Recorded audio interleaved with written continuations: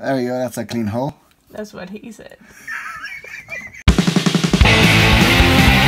Today we're gonna drill for gummies. What does that mean? Basically, I have these silicone gummies here that are like just silicone inserts that go in the holes of the FC to dampen it, basically to soft mount it. I got these from Raceflight. I don't think that Preston and company like it when you order these for boards that are not Raceflight boards. But I don't know, I ordered, they shipped it to me, so it's all good. You have a couple of alternatives for mounting your FC. I'm sure this is not new to a lot of you guys, but there is rubber bobbins like these.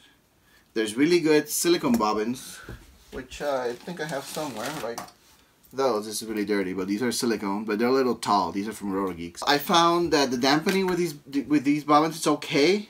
With the silicone ones, it's better. But the problem is that it makes the stack a little too high. On some builds, there's no problem. But on some other ones, where you want the FC to be really low, they are too tall. On top of that, I don't think these rubber ones are really as soft as you would want. The other thing people do is they put O-rings at the top and bottom of the FC, and that kind of works, but the problem with that is that the screw still touches the wall of the hole. So it dampens it a little bit, but it does touch and make it so the vibrations get through. It's better than nothing, but it's not perfect. With these silicone gummies, the nice thing about it is that there's a full wall of silicone. So when you stick them in there, basically the screw sort of floats in there and doesn't make direct contact with the board. Now the thing is that very few boards come with it. I know that the Barbell F4 does, the C4S CL Racing comes with them, the Raceflight stuff all comes with them. And I think it's going to be a standard very soon, but in the meantime, it isn't. So I've done it with a few ESCs. Some of them have space, some of them don't. ESCs don't really need dampening, but I do it on builds that are really stiff. In case you have a crash and the frame bends, if you have steel screws in there, it could bend the board and pop out components, because I've had it happen before. But on the FC, it's where it's really good because it actually helps reduce noise going into the gyro. On a board like this, which is an MPU 6000, this is a Motolab Tempest F4. It's not as critical because this is a gyro that basically doesn't suck up as much noise as something else. But this is gonna go into a 6-inch quad, which are known for vibrations. And regardless, anytime you can dampen, it's good. It'll make your flight better. You gotta finish with 532. That is 532 bit.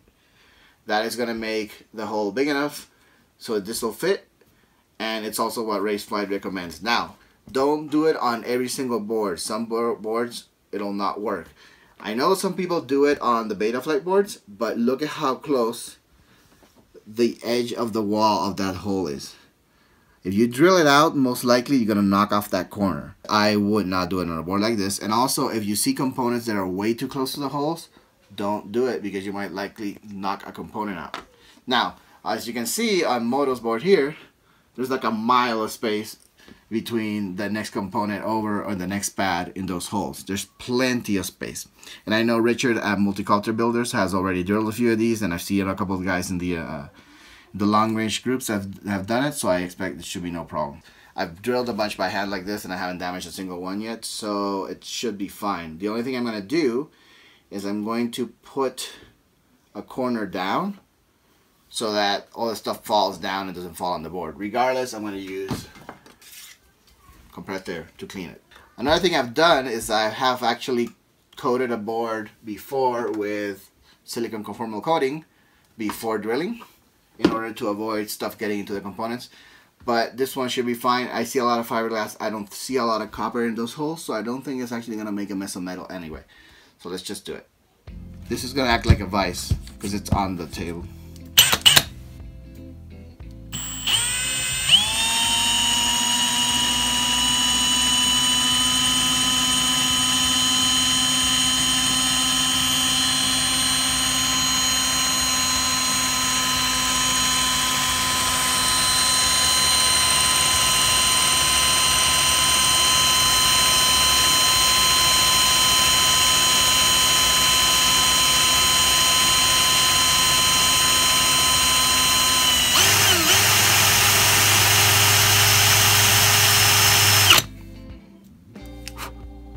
it's good. It's a clean hole. Okay, next hole. Here we go. Trying to find a good, comfortable way to hold it. That should do it. Yeah.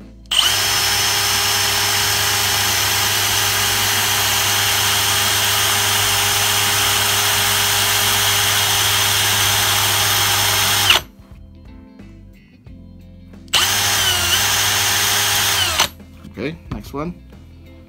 Getting a little bit more confidence of going faster.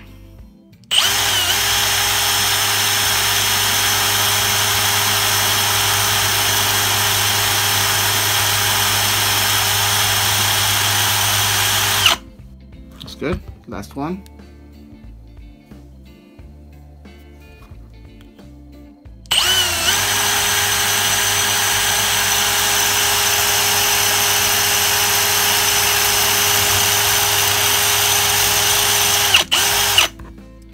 Okay, so let's take a quick look. Let me see. I think I'll just use the air.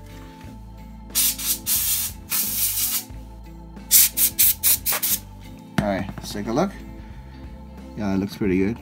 With a drill press, it'll be a lot better, the holes. But I don't even know how I'm gonna hold it down on the drill press with all these components out. So now we are going to take. This is an M2 driver, and we're going to sort of squish them in there sideways, and then you just press them in. Careful not to tear it. This is silicone. It's kind of soft, but just don't force it. You kind of like start little by little, just kind of like cramming it in there, and eventually the one side pops out of the other side. Hold on. I'm gonna use something a little bit bigger so I don't poke a hole in it. Should be better, yeah. There you go. And that's it. Now let's just start putting it over this side. Come on. You can do it. And for the small driver. And there it is. It's a little twisted over. Ah, there we go. So see how nice. Now, when you mount it, just freely floats in there, just like that. Just a little bit of give, and that's it. When you order the gummies from Raceflight, there is something in the description that it says to use a 565. What did I say earlier? 532. But I noticed it's still a little tight. Like when you put the screw in here, like it barely wants to go in, and I'm pretty sure that's not gonna help with vibrations. I know this is not going to work with every board, excuse me, but this board, as you can see, has plenty of space in it, and it's all fiberglass. There's no copper there anyway. I put an 1164 right here to make the hole bigger. Now, careful. This is a bigger bit, so if you run an 1164, do it at your own discretion. I am not going to make myself responsible for you screwing up your flight controller. So let's drill this one and test fit see how the gummy works on this one. That should do it. There.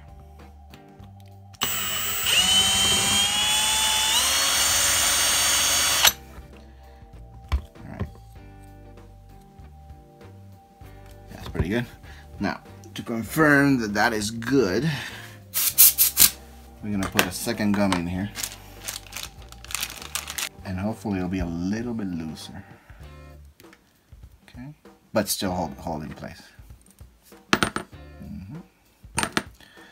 Now, if Moto is seeing this video, he's probably cringing right now. Don't worry, I'm not gonna break it. Don't worry, I'm not gonna try and get a warranty.